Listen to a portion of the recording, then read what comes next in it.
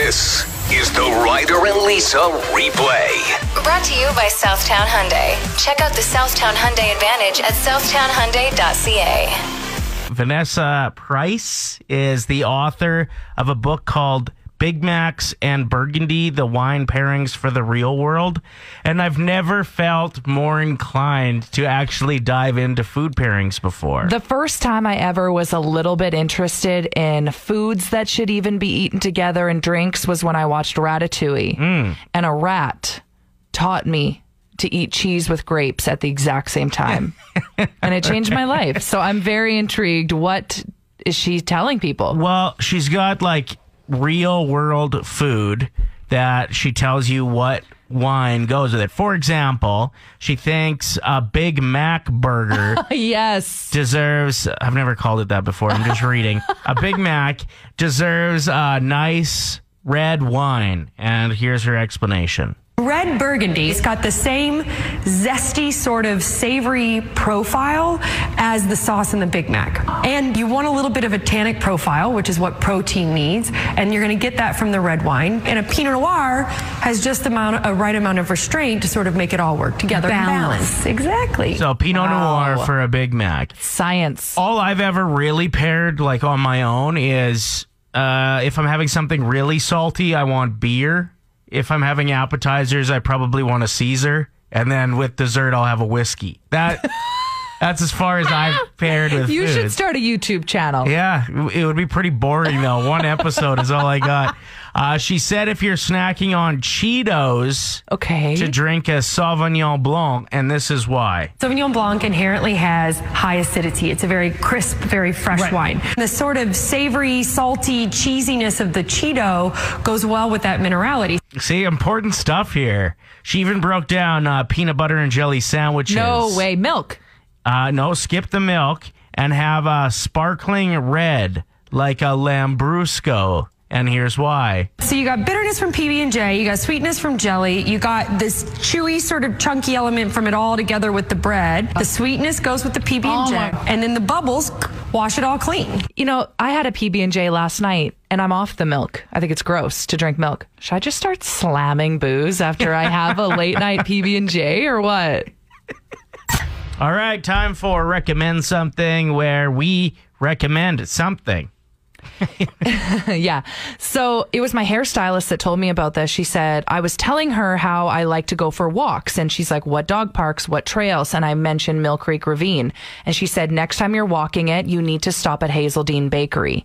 And I was like, oh, like I rarely ever stop into bakeries because carbs in me, it's a dangerous game. Okay. I'll buy everything. But I couldn't stop thinking about it after she brought it up because she said they have award-winning apple fritters. And then as soon as you say apple fritters to someone, how do you not Game over. Go and get an apple fritter? Right. So made it happen. Went at 1 p.m. on a Saturday, though. Huge fail. Rookie mistake. Rookie. You should know that award-winning fritters sell out in the first 2 hours that they open on a Saturday. Well, even going to any bakery in the afternoon, it's kind of like, what are you doing? What are you doing? Yeah. So anyway, I hit up Hazeldean Bakery, didn't get an apple fritter, but I did get the cinnamon buns, and the owners were so sweet. They're like, oh, you're new here? Here's a brownie. And they have these dog treats that are so healthy and good for your dog, and Gordy loved it. Mm-hmm. So just all around a great experience. And there's 2 locations. So there's Hazeldean Bakery and then Lucy's Sweets in the Terwilliger South area because Lucy is the one that makes these apple fritters. Wow. So like I personally haven't tried it, but I want you to go out and try the apple fritter. For those that have borderline drinking problems, the best way that I know to direct you to Hazeldean Bakery is it's beside Timeout Pub. You're welcome. All right, my recommend something is avoiding comment sections. Okay, good idea. Why? Well, I saw you end up in a little bit of a black hole today in a comment section, and I just saw what happened to you, and I realized how often that happens to me. Well, I bet you physically saw like my shoulders start to like curve. Yeah, my and, posture went getting bad. Really mad. And like the only people that live in comment sections right now are miserable people, especially like news stories. Listen, they have valid reasons to be miserable. I totally understand where majority of people are coming from. Right, but they are trolls under bridges they pop out and they just spit and spread negativity because they're miserable. You don't have to play that game. So my recommend something is they're so set in their ways that interacting with them isn't going to change their mind anyway. Right. So save yourself the grief and the slouchy shoulders and the negativity and just pretend like that's not even an option. And like this goes for a lot of Facebook stuff, Edmonton Journal stuff. Just avoid the comment section. It's a great reminder that if you're listening right now, relax your jaw, lower your shoulders, shake it out. We've got this. We're going to get through this week. Oh, hey. I was relaxed. I'm just kidding. You know, IKEA has a great team behind them. They always seem to be doing really cool things. Even here in Edmonton, when they had all of their leftover Christmas trees, they brought them to some sanctuary and let all the reindeer like rub up against them because apparently it feels so great on their backs. It's a true story. Okay. Anyway, their latest move was purchasing 11,000 acres of forest in Georgia that looked like it was about to be lost to development. Pretty awesome considering how this area has a very valuable gopher tortoise. And if they were to take down all of the trees, it would have ruined their life. So I just think them pulling moves like this, getting IKEA in the news, and then you're like, man, I really do need a new side table. Yeah, I wish that some of the team that maybe doesn't work that hard on coming up with cool ideas like keeping forests intact would put together the furniture for me, though. True. Tell me something good. I believe you can pay to have that happen, but I'm a cheap ass. My story is about a life-changing backward walker that's helping people move forward. The inventor went into debt launching this company, but said that when he sees the freedom that he's able to give people with disabilities because of his invention, it's worth going into massive debt. Wow. So he's kind of reversed a walker, like legitimately. When you think of a normal walker with the little table on the front and like you're hooked up through the back and you push forward, it's pretty much just flipped. Okay, so and does it have like wheels? You like, drag it rather than push it. Yeah. And it gives people more mobility to bend forward to do things like dishes or grabbing things from a table, things like that.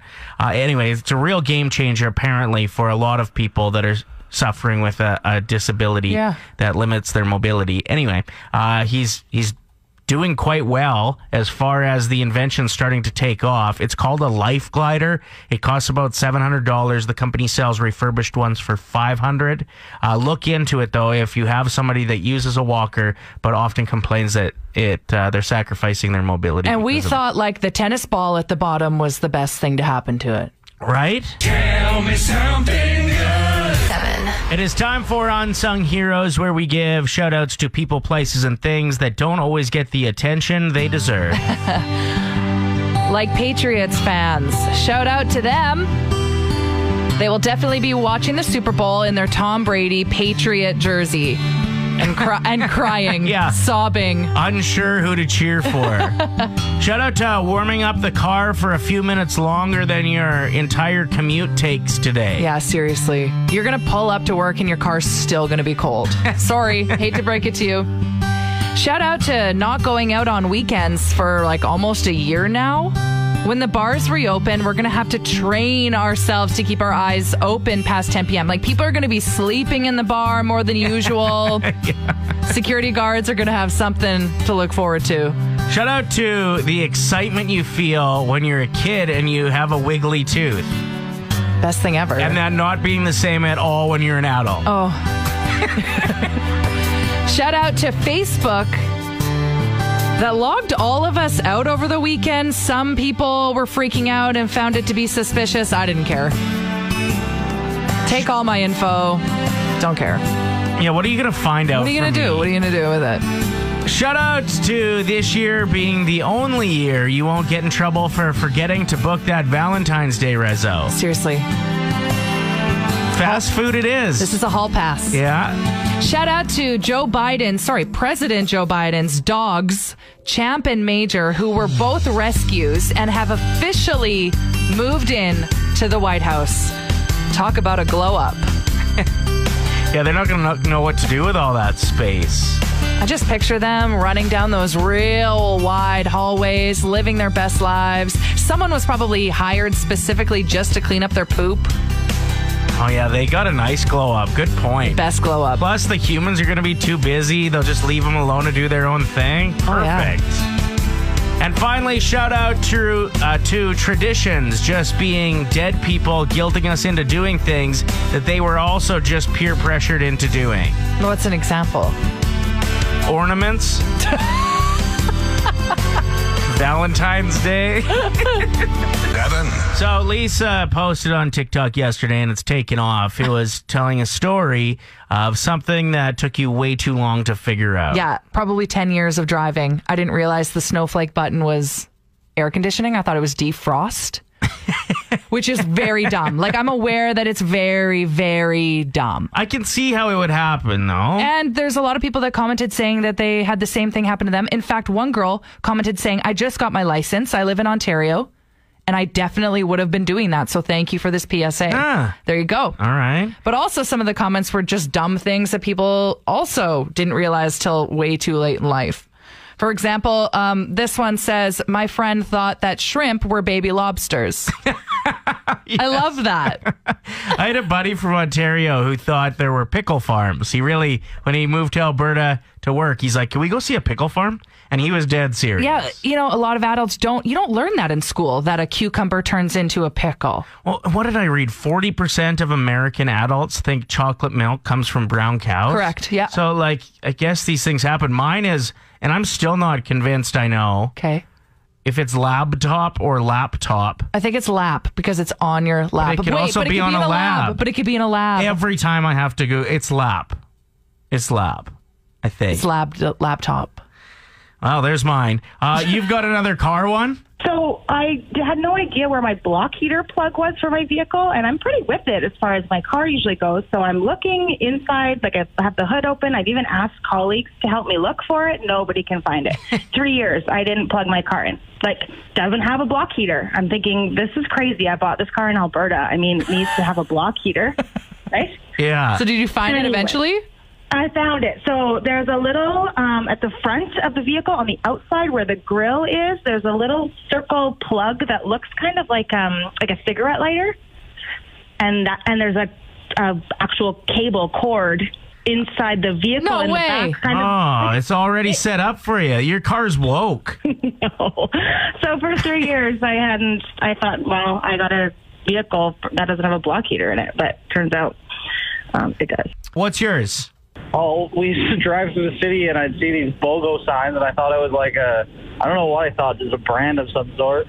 And then the one time I was a couple years ago, I was asking my wife, I'm like, what is this BOGO? And she's like, buy one, get one free. I was like, oh.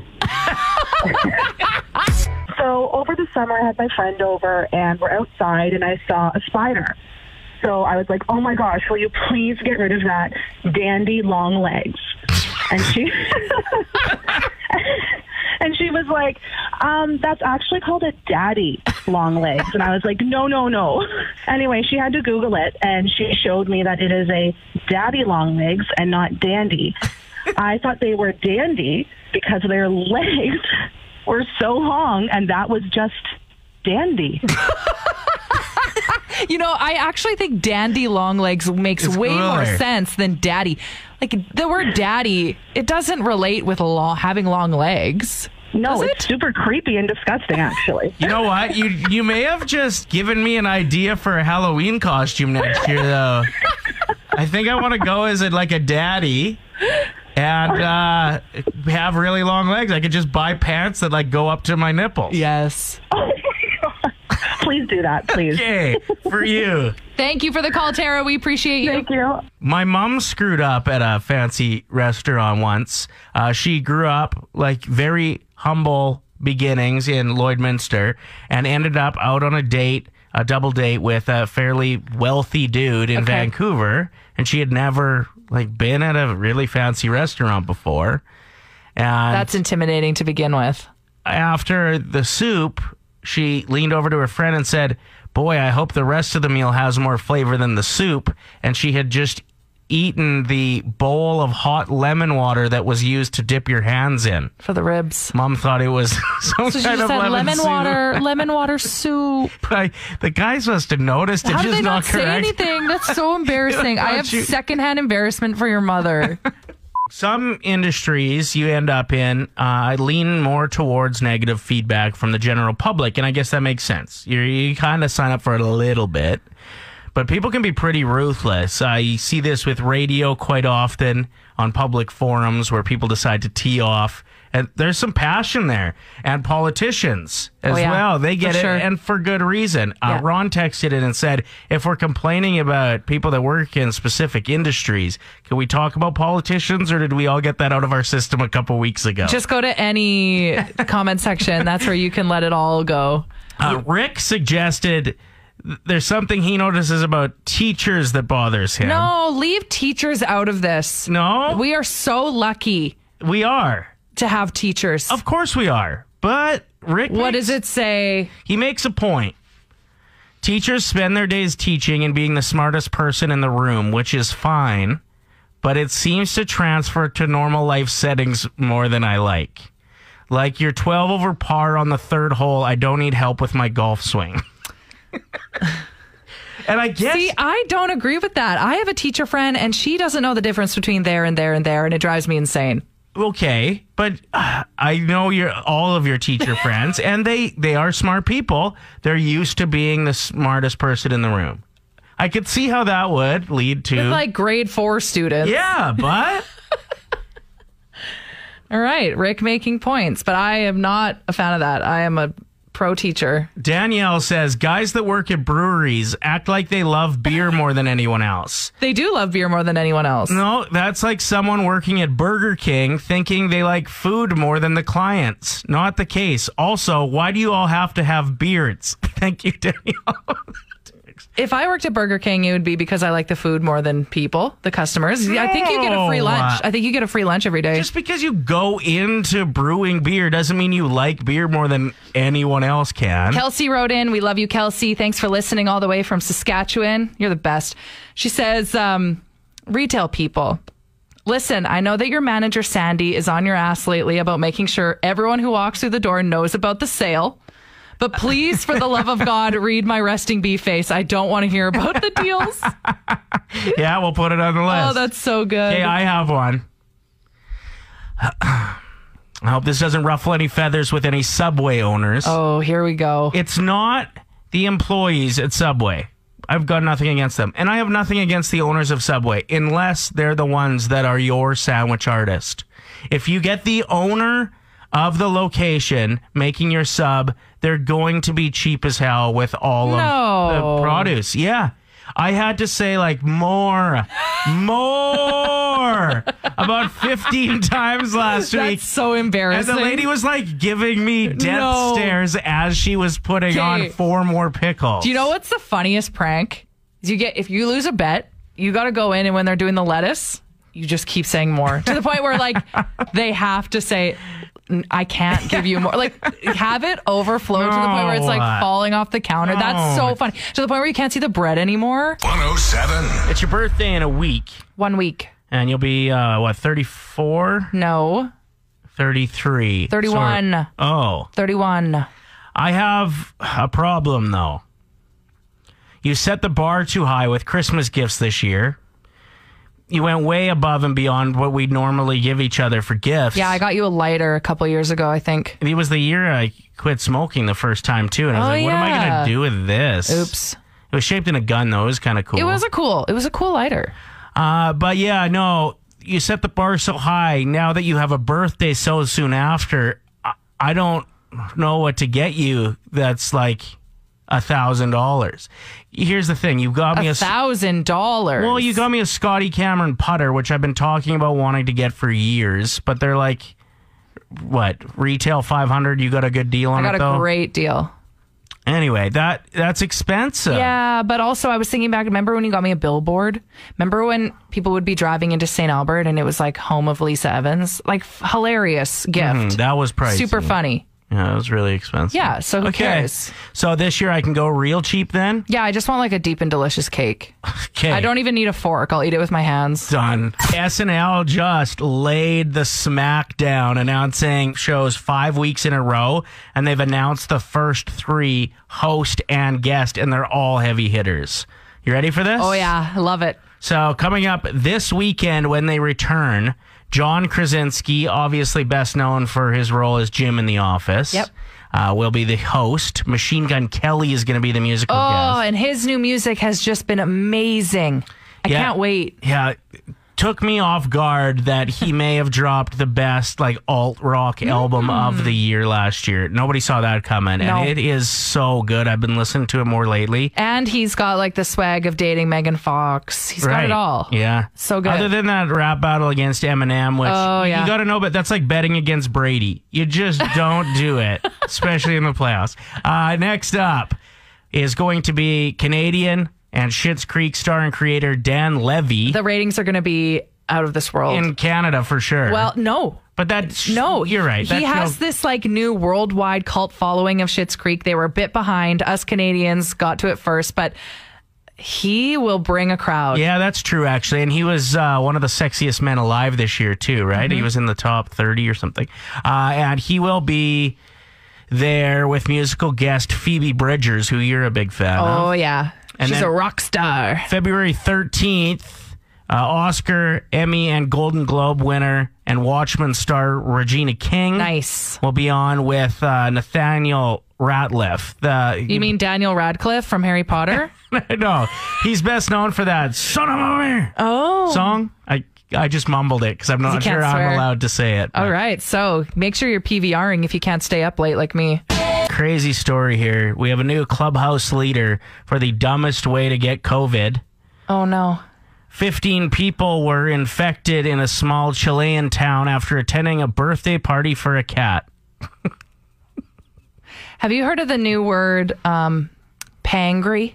No. It's being pandemic angry, where you read stories like this and it just makes your blood boil. Yeah, you actually, when I was reading the story, I let like a huge exhale go, and you were quite stressed. I was like, what's wrong with you over there? What happened? You thought I got some bad news? Or you're like, I'm just reading a story about a cat. Yeah. That was a pangry exhale. It was, yeah. So the 15 people have all tested positive for COVID since, and sadly, none of them have 9 lives. True that. The cat actually did test negative, at least, for our animal lovers out there. Thank you for that. Great birthday party, too. Ryder and Lisa. Brought to you by Southtown Hyundai. Play 107.